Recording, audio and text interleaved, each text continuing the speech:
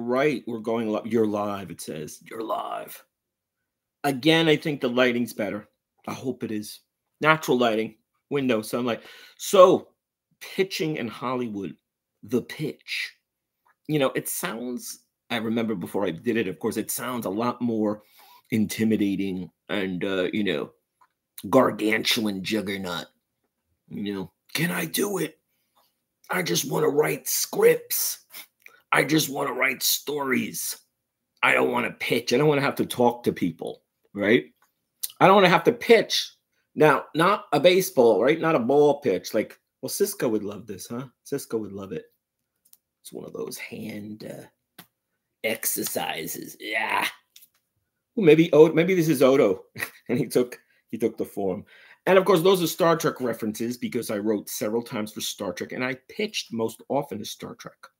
I pitched to Voyager twice, to Deep Space Nine twice, and then I had the pleasure of pitching to the Dead Zone, Stephen King's Dead Zone, with Michael Piller as the showrunner.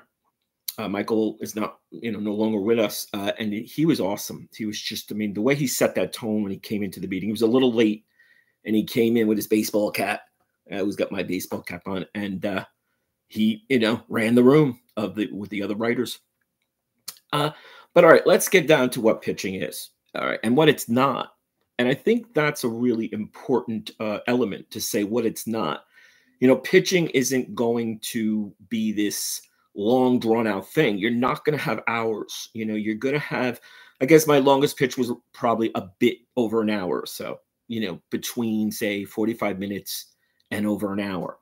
One article I just read online before doing the live, was some executives, some producers might take 50 pitches a day. It's incredible. I remember, because I'm in the New York area, the time difference, they would call me from Deep Space Nine, Voyager, about 8 or 9 o'clock. So it was, 5 or 6 o'clock.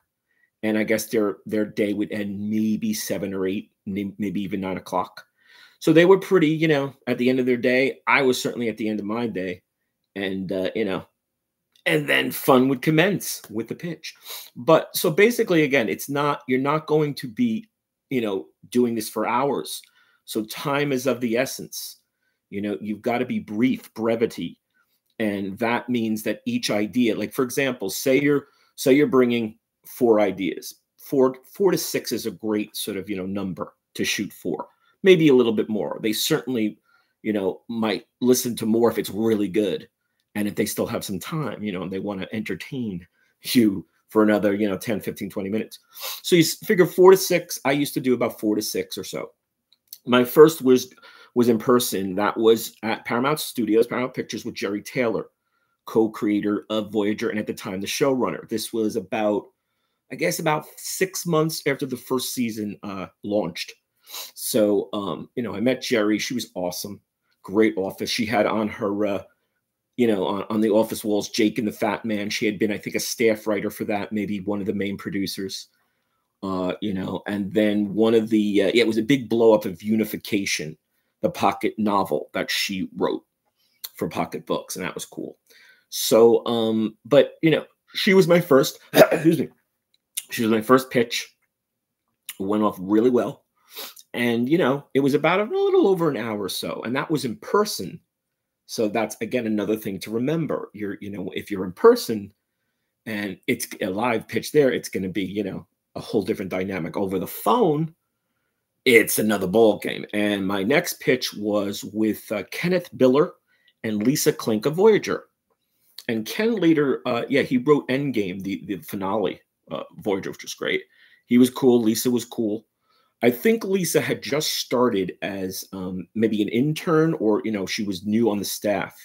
And I remember she gave me a great compliment. She's like, you pitch so detailed and so like efficient and well and clear. I'm like, thanks. This is only my second pitch and my first telephone pitch.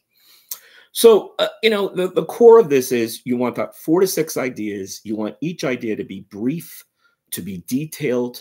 And Michael Piller, I'm pretty sure he would, got this from Gene Roddenberry, was like, what is it about? And it sounds simple. Well, of course, what is it about? Well, what's the core?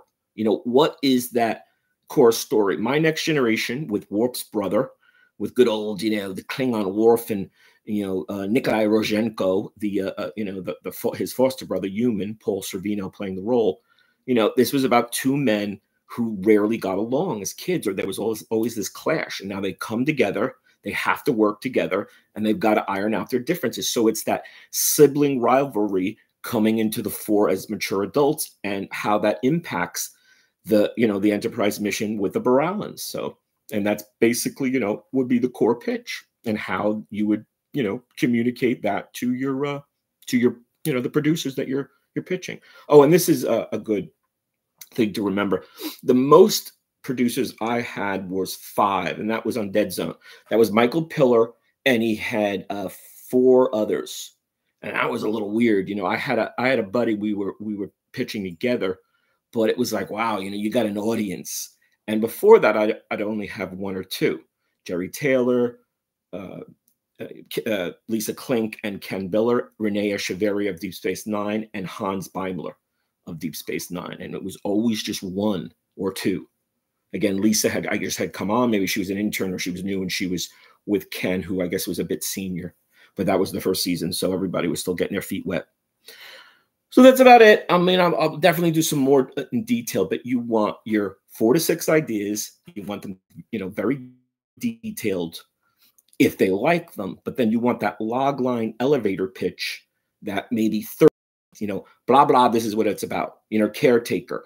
The Starfleet Voyager starship gets tossed into the Delta Quadrant, and now they must make their way home, resisting all the hazards, and the enemies that they'll find. Basically that's Caretaker. And there you go. Hope you guys are doing well. Hope you're enjoying these live streams. Are fun. We'll keep doing them. And we'll see you soon. Live long and prosper. Take care. I got to end it now. Yeah, take care.